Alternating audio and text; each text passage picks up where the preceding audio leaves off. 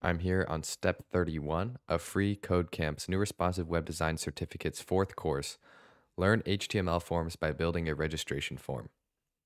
So the first thing we're going to do is we're actually going to label our different options to select, because right here it's very unclear what are you actually what are you choosing. So we'll add a label, and we're supposed to nest the entire select element inside. So we're going to put this after the end here. And because we did that, we're going to indent everything right there. All I did, I just selected everything and I just pressed tab. You can do the opposite, and you can unindent by doing shift tab. It goes the other way. But this is how I want it. And then we actually have to add some text. So how did you hear about us? There we go. You can see the label on the right. Okay, so next we actually are going to add some options. So just gonna, in between each of these, just copy and paste.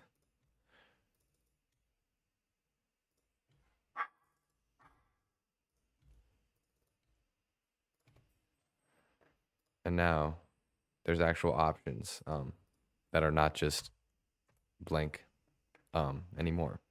And then there's kind of no point in having different options if we don't know what those options are at the end. So we have to assign everything a value. And because this first one, we don't want anyone to really select this, we're not actually going to give it a value. Well, we're adding a value, but we're not putting anything inside of these two quotation marks.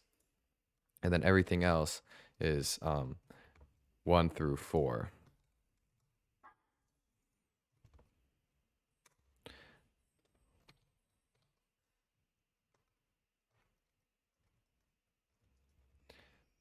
And so this way, when we submit the form, when someone selects the fourth option, for example, other, we find out that for this select, somebody just chose option number 4. And next, we are going to add somewhere where people can actually add a bio. And so instead of just having like a little one line, if you're writing kind of like paragraph style, it's really hard to do that in one of these text boxes that are just they're just a regular input and the type is text. We can actually use a special element called a text area. So if I just create one real quick,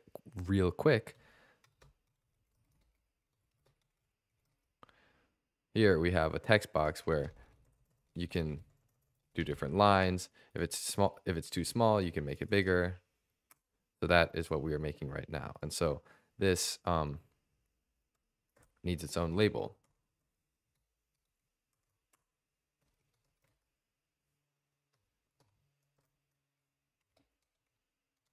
So people know what text they're using. And I'm going to do that same, just indent that right there. And next, and now we actually have to kind of give the descriptor, which is provide a bio. And we can actually specify how big we want our text area to be.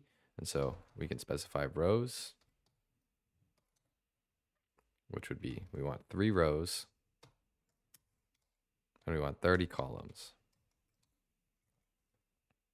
And so it gets a little bit wider. And then next, we want to give people kind of like a suggestion of this is the type of thing that we want you to write. And so we are going to give a placeholder that just says, I like coding on the beach, ... It's kind of like a, if you don't know what you're doing, start here kind of thing.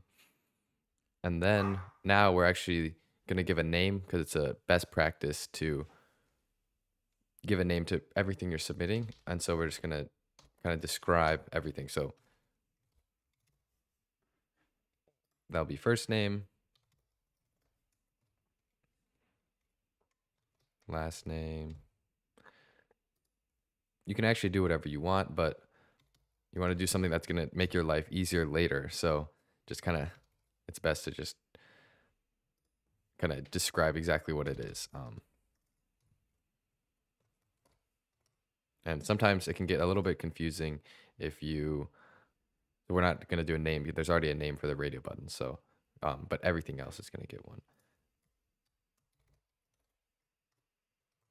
if you do abbreviations, sometimes you can get confused later down the line because you don't know how long you're going to be using something and if you're going to remember what that abbreviation is. So we can just kind of keep it short and sweet. That's best.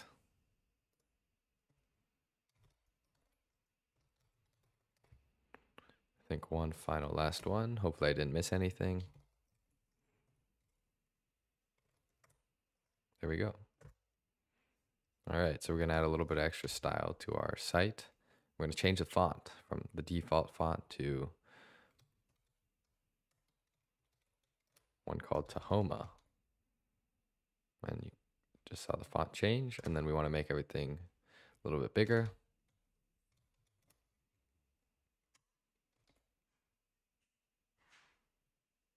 Actually, it looks about the same. But now we specified what size we want, and then we want to target all H1 and also paragraph. So this is the same as having one thing like this, and we have another paragraph over here, and they have the same thing inside. But instead of writing it out twice, if they're gonna have the exact same thing inside of those brackets, we can actually just do a comma, and now it affects both of them.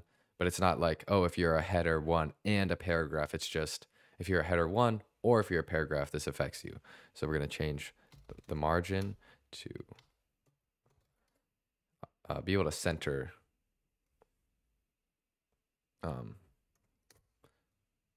We're centering the left and right sides of the actual form. I think we have to do a little bit more CSS to actually see the effects, and it's a little bit too small on the right. But if you're in full screen, then you'd probably see the effects, and then we're actually aligning the text center. There we go. And then we also want to center the form, and we don't want it to be too wide, so we will add some min and max width. So we don't want it to ever be more than 500 pixels, and then anything less than 300 pixels is too small, so we're not going to do that, and we're going to specify we want it to be 60 vertical width. There we go. And now this looks definitely a lot better.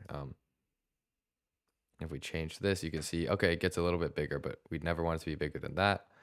And then we can squish it, squish it, squish it, squish it, squish it. But then eventually, right about there, you actually have to scroll sideways because it's not going to get any smaller. Just because it would just be too unwieldy to actually see what's going on.